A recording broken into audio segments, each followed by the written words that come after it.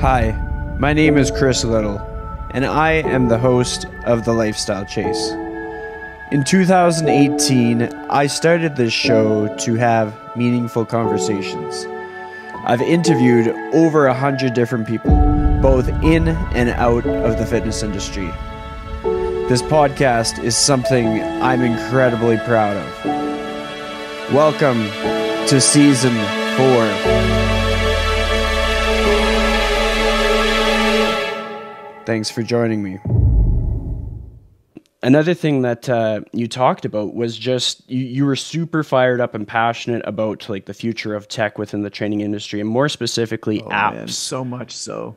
I want to dig into that a bit more because like I'm someone who uses like online training apps. I mostly use PT Distinction. I've trialed some of the other ones. I was listening as to how you were part of consulting for many different companies.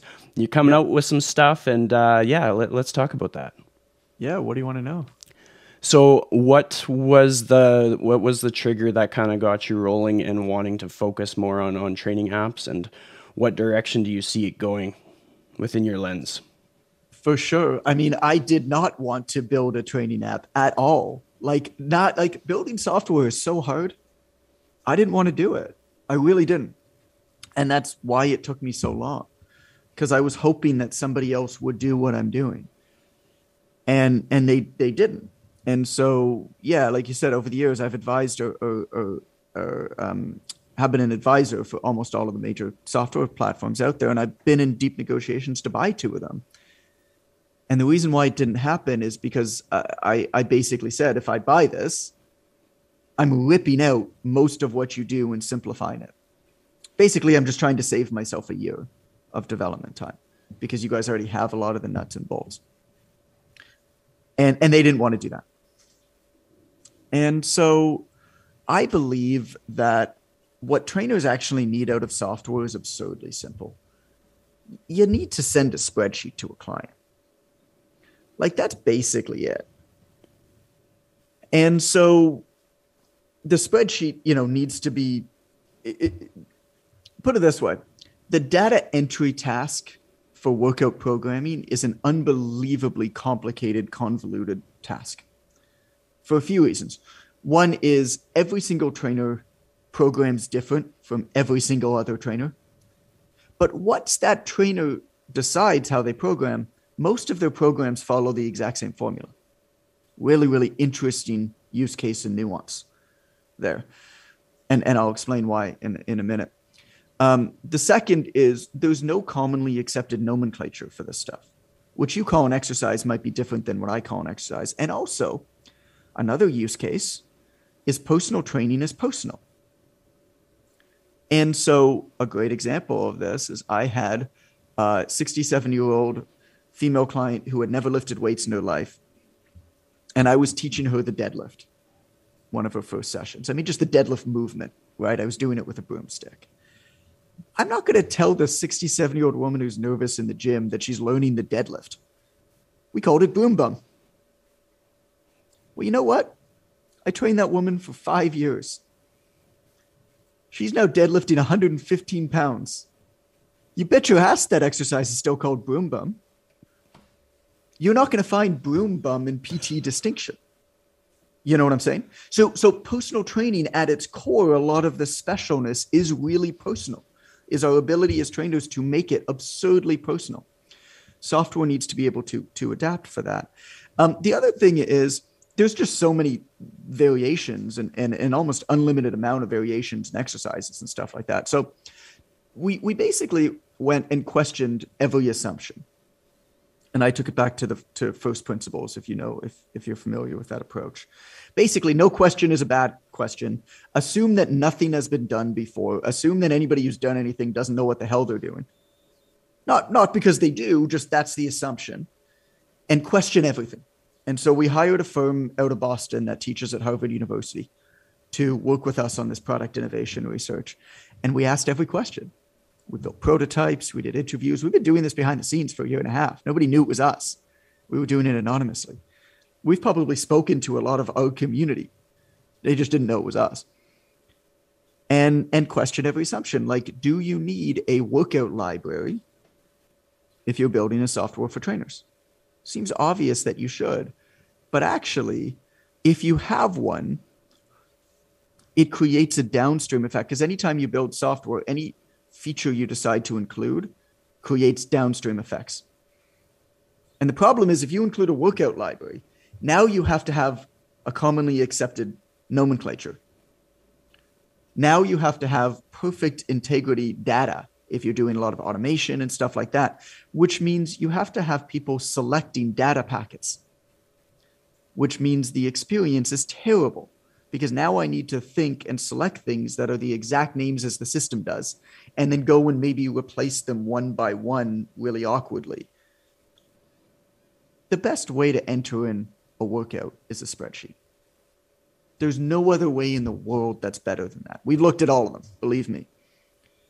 And so our system basically said, let's just give people a spreadsheet, but let's let them make it theirs. So this program is called Quick Coach that's coming out. And basically what happens is you go in to create your workout, you go click, click, click on the variables that you want. This thing builds in real time. It's a spreadsheet. And then you just type. You type your workout, whatever anybody wants. And the system then, however you build it, whatever stuff you type, starts to learn bits of it. And so there's a learning algorithm. And so it'll start to, autofill if you want that feature on over time. And the way that you set up your program, which takes you like half a second, but it's set up for you next time, right? And then that data then, because spreadsheets are a really great way to enter in information, they're a really crappy way to represent that information afterwards.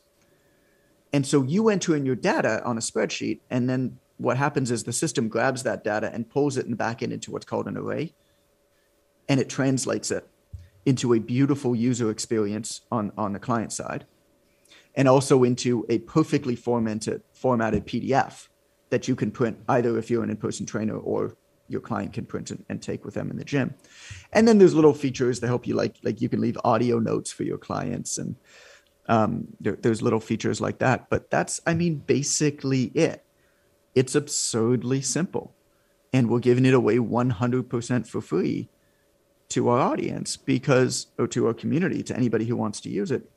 Because I believe that personal trainers, fitness professionals are the most important health professionals in the world. I'm not downplaying the role of doctors, physiotherapists, chiros, anything like that. But I can't help but think that we need a lot fewer of them if trainers were given the proper tools, resources, and support to be able to do a good job. And software is one component of that. The fact that most of the software companies are run by venture capital, and I call it greedy big fitness, but basically private equity venture capital. And as a result, bloat their systems with all of these unnecessarily complex stuff that no trainer really needs or even wants, in order to justify charging a whole bunch of money for their software so that they can appease their investors. To me, that's ass backwards. And it's the same problem we had in gyms for years, right? Business dictating fitness. Like, we got to get back to people over profits here. And I believe also that the best companies in the world in the years to come are the companies that actually provide people what they need and give people ownership over that. So that's a little bit about what we're doing with that tool. And it's super exciting, man. It's exciting because really all that I've spoken about it is what I just told you. Nobody's really seen it. And the excitement around it is crazy. Like, our wait list is bigger than I thought that it would be at launch already. And we're 2 months away. And people are talking about, I have people messaging me, like high-end people in the industry message me, asking me if we have jobs available to come work for it, because they're so excited about it. And it's like, all that we're pretty much doing is building this tool and giving it for free to people that they actually need and know more. But I think it's just this approach of like, let's build what people really need in order to offer a very simple, eloquent, slick, unbelievably personal service. So some of the things that I thought about when you were telling more about the coaching platform was just how it correlates with what we've talked about with like abundance mindset. Like, I mean, a person with a narrow lens would look at this situation and be like, well, he's giving his value away. Like he's detracting from his own goals by supporting other people's, but I can see the bigger picture in which this is going to totally help you. Like this is going to totally help you live that 100%. life.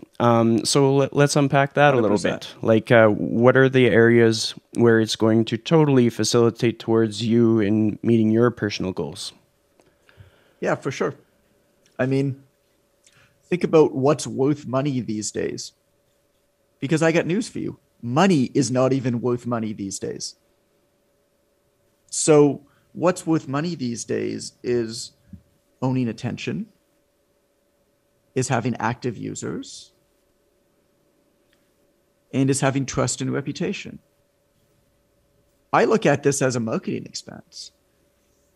And if I'm going to spend $500,000 on building a software platform, or I'm going to spend $500,000 on conventional advertising, I question whether from a strict marketing perspective, I question what the better, this is, I mean, I have no idea whether any of this is going to work out, right? Like talk to me in 3 years.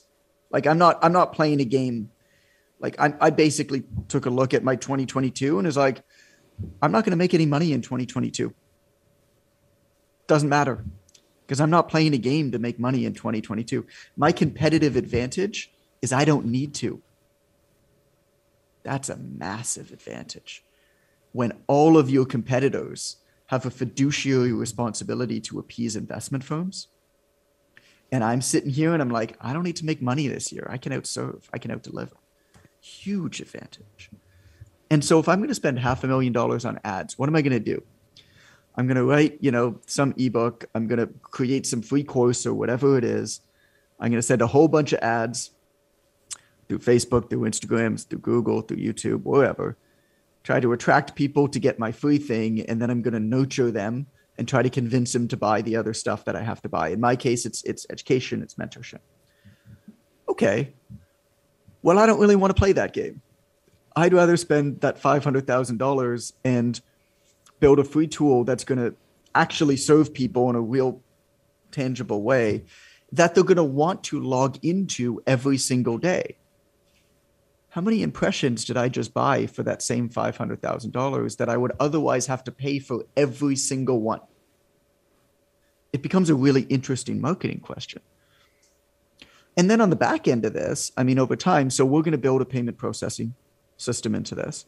Basically, the first update after we launch is going to be invoicing and payment processing. So the invoicing, you'll be able to do 100% free. If you want to do the payment processing, which you don't have to, you could process all of your client payments through our system. And we take a little bit of a percentage, like any payment processing company does. You're not going to pay any more than if you were to process your payments through Stripe or PayPal or anything like that. But because you're doing it through us, we're getting a little bit of percentage. There'll be a bit of money made there. I've got a whole bunch of other fun stuff, like, I'll let you in on the secret. We're going to be the first company that's going to allow trainers worldwide to accept cryptocurrencies for their services. And so there's a lot of fun stuff like that that's going to come down the pipeline with it. The reality, though, Chris, I have no idea what it's going to turn into. I have no clue. But what I do know is that if we can get a software platform like this used by tens of thousands of trainers every single day in every corner of the globe, it's not going to be very hard to figure out ways to make money with it if I choose to. I might not even choose to. Look at Craigslist. Shit hasn't changed for 20 years. Dude doesn't care. Making a few $1,000,000 a year, he's happy. He could easily make hundreds of millions, could even be $1 billion unicorn. He doesn't care. He's good. He's offering a great service for the world. I mean, sometimes we have to reflect on the fact that, like, money isn't the entire human experience. Like, you talked about the emphasis that you had on, like, the life experience that you want to have. You want to be able to travel. You want to be able to spend time with family. You wanted these things. And it's going to kind of forfeit some, like, financial ventures. But at the same time, like, we're not here to just pay bills and die. Like, we're supposed to enjoy our life and have, like, a sense of abundance. And building a big business that makes a lot of money. I mean, I haven't built a big business, but, like, over the years, I built a pretty good business that had a lot of overhead, And I'm speaking from experience, I guess. Also, I'm maybe coming out of like a painful experience with that, where, I mean, in the last 6 months, I've cut $2 million of overhead from a company. And so I'm perhaps speaking from a painful experience there. But at the same time, at this stage in my life, I mean, I'm good. Fitness industry has served me well in ways that I never desired, in ways that I never anticipated. I mean, I made it up as I went, but I'm sitting here at 36 years old. Like, I'm good. I mean, do I never need to make money for the rest of my life? No, but like pretty close. And I'm not really that worried about making money, and I have a wife that I love. I've traveled 4 to 6 months every year for the last 9 years. I have a 4.5-year-old son, and I have another kid on the way. Do I really want to do the Silicon Valley thing and try to push for, $100 million business? Or can I just for a couple years be like, nah, you know what? Let's keep this absurdly simple. Let's keep this really low overhead. Let's just maybe not push the envelope for a little bit of time and just see what happens. And it's going to be a really interesting experiment. And I don't know what's going to happen. Like I said, I have no idea what's going to happen. I have a whole bunch of philosophies about the way that the world is going, about the way that the fitness industry is going. And I'll write a white paper or two probably this year about redefinition and job roles in the fitness industry and artificial intelligence and augmented intelligence. I think there's a lot of interesting stuff coming down the pipeline there. But, at the same time, we'll see, right? I'm playing, like I said, talk to me in 3 years, talk to me in 5 years.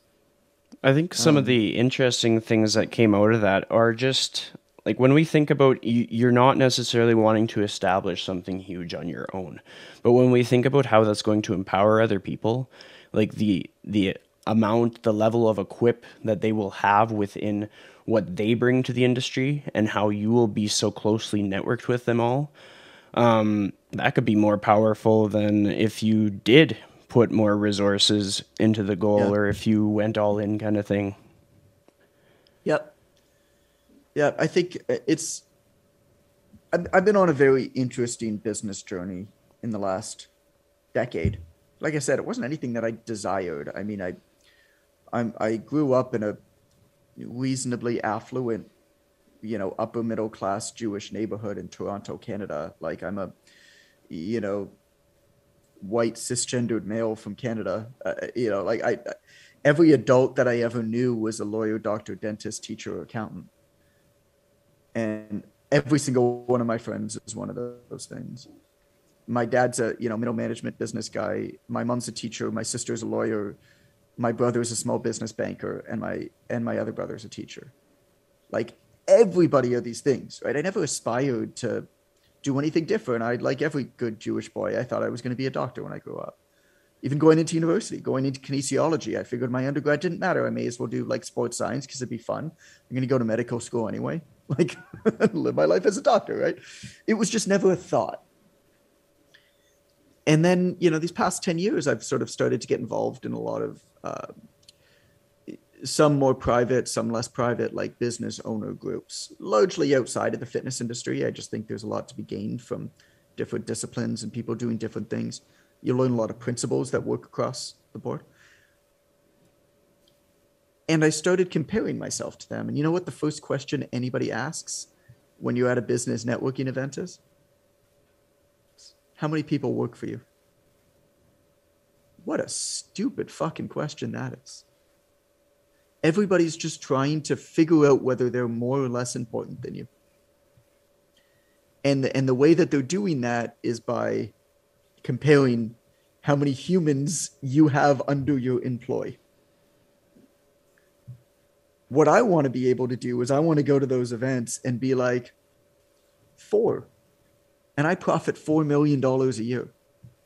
How about you?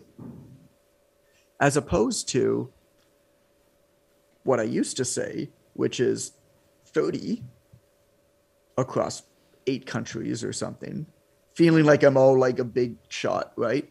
Whereas behind the scenes, I'm like, and we're not going to be making much money this year because we're building for the future, right? Whereas really all that I'm doing is I'm satisfying my ego to be able to brag to my buddies at business events. It's the dumbest thing. But like, this is the journey I feel like people go on. I mean, it's this ongoing kind of thing where it's a journey of building a business, just like a journey of building a body. I mean, you start, you know nothing, you feel like you know nothing. Then you learn a little bit of information and you're at the top of Mount Stupid and you're arguing with people on the internet on why your dogmatic discipline is the best way to do it. Then you learn more and you realize you never knew shit. Like, it's not dissimilar. Truer words have never been spoken about, like, just the social media on the internet. I'm like, yeah, that's pretty much what I see. I try to follow mostly dogs and friends who might not have anything to do with fitness, just to kind of step away from that. But like, to keep us on track for time, there's a question that I often ask my guests, but I'm going to frame it differently for you because I want to get more of a specific answer. So usually I'll ask the guest to give me a challenge for the day, but here's how I'm going to flip it. So at this point in my life, I'm 29 years old. I got about 4 years of training experience as a personal trainer. You know how many podcast episodes I have. I probably work about 70 to 80 hours a week between 2 or 3 different industries. If you were to give me... Tell me more about that. What are you doing? I can unpack that after we finish the show for sure. Okay. If you were to give me a piece of advice on how, like, what one thing that I could do tomorrow that you think would benefit me based on what you know about me from our conversation. Stop doing so much shit. One thing and do it really well. For sure. I don't even know what you do. Like, that's the advice. I mean, it's this, like, what are you trying to accomplish? And what's the number one thing that you can do that you believe will get you there as fast as possible? And it's often somewhat creative. I'll tell you an example, because I gave this example on a podcast a couple of weeks ago. It was a business owner podcast. And it was a gym owner podcast. So this was a group that's like business mentors to gym owners and stuff like that. They were talking about how they help different gyms build their local clientele and whatever. And they're talking about how they help them do lunch and learns and things. I was like, that's cool. But like, I've tried the lunch and learn game. It doesn't work that well. Like, you're going to call up some middle HR manager at a local company and be like, I have value to add to your people. Let me come into your lunchroom and I'll tell them how to be more fit. And you as a company are going to benefit because your people are going to be more productive. Like, there's a lot of stretches there that you got to overcome. You know what I'm saying? But if your goal is to build a local gym and a local clientele and a big network that's going to serve you for years, well, there's really only one thing that I think that you need to do. And they were in Sacramento. So here's the example that I told them. I'm like, as the gym owner, you should start a podcast that's called The Best of Sacramento.